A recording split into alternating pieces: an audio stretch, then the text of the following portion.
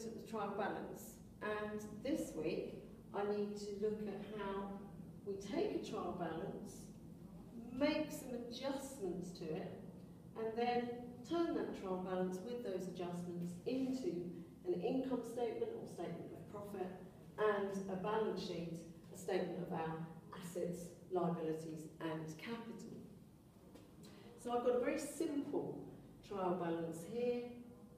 It's got the account names.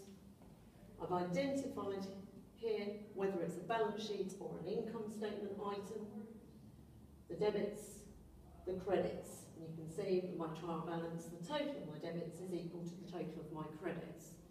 Two things to remember about the trial balance. The first is that the trial balance has the opening inventory figure. That's the inventory at the start of the year that was carried forward, in fact, from last year. So we've got our opening inventory, and that is an income statement figure. That's going to be part of our cost of sales. And the capital figure is also at the start of the year. £550 in this case, that's going to go into our balance sheet. Now we don't know what our capital figure at the end of the year is going to be, because we have to work out our profit. Remember, the profit is going to be part of the capital figure at the end of the year. So now we're ready to deal with some adjustments, and the most common adjustment we find is having to deal with closing inventory, closing stock. The trial balance has got our opening inventory. We now need to make an adjustment for our closing inventory. So I've said there's closing inventory of £250 which we need to adjust for. Now, closing inventory is both an asset in the balance sheet, and it also appears in the cost of sales. So we're going to debit inventory, £250, and that's the balance sheet asset. And we're going to credit cost of sales. That's actually reducing our cost of sales figure. It's going to go. What we're doing here, we've got a credit that we're going to offset against the purchases effectively. The purchases are the debit balance. You can see those in the trial balance. And we also need to record the workers' bonus that we haven't recorded at all because we've forgotten all about it. And that's a straightforward entry. We've got to increase the expense of wages. So we're going to debit wages, 50, and we're going to credit payables. We still owe these wages. This bonus hasn't actually been paid, hasn't been recorded. The chances are it hasn't been paid. So we're going to credit payables or creditors. People we owe money to. So how are we going to show those entries, those debit and credit entries that I've written there? How are we going to show those on the trial balance? Well, the closing inventory is quite simple. We're just going to sort of add it on. So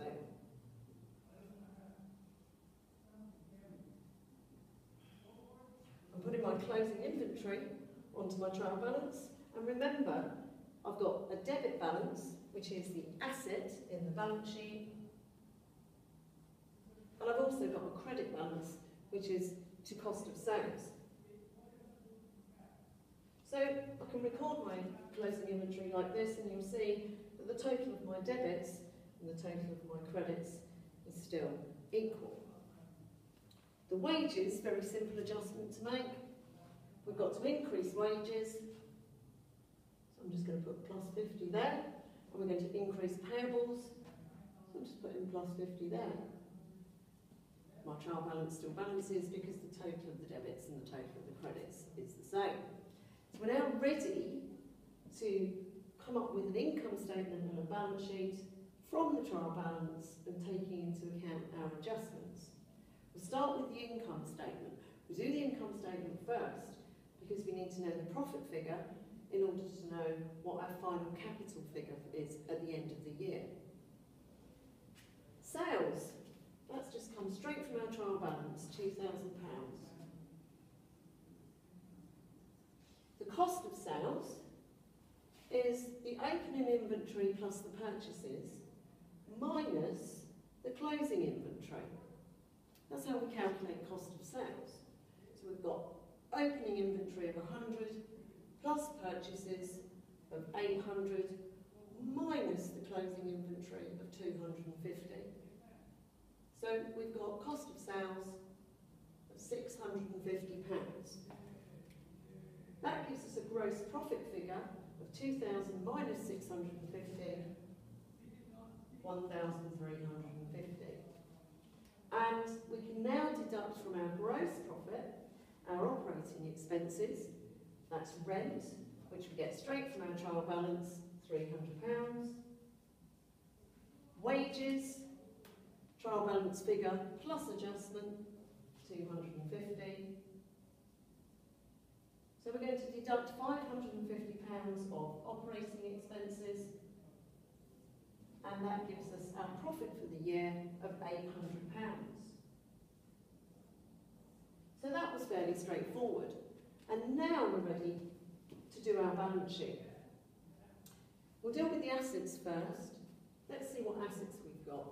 Well, we've got some equipment in our trial balance, we've got some cash, and remember, we've also got the asset of closing inventory. So we've got equipment, 500, cash, 850, and inventory. Closing inventory of 250.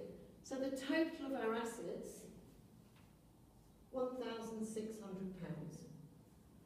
Now, let's look at the liabilities and capital then. We've got payables, straight from the trial balance with the adjustment, 200 plus 50, £250. And we've got capital. So we've got our opening capital from our trial balance of 550, plus the profit for the year of 800. So that profit figure just goes down there into the balance sheet. That gives us closing capital at the end of the year of 1,350 plus the 250 of payables gives us total liabilities of capital of £1,600. So you can see that the total of our assets, £1,600, is equal to the total of our liabilities and capital, £600. And that's the accounting equation, isn't it? Assets equals liabilities and capital. So that's how you will deal with a simple trial balance with some adjustments, and you can transform those into an income statement and a balance sheet. This is the last of my videos on double entry bookkeeping. Next time we'll be starting a completely different topic. Thanks very much for watching.